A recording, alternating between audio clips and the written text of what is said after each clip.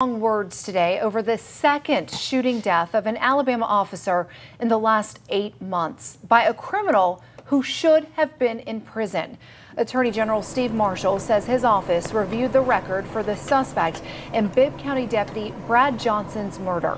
Austin Hall, the man on your screen, got out of prison in April after serving less than 4 years of a nearly 10-year sentence. He was granted good time despite having escaped and fleeing across state lines before being recaptured.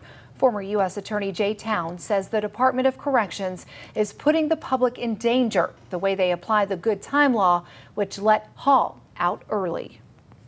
ADOC is a mess. There's no way to say it politely. Their release programs are making us less safe.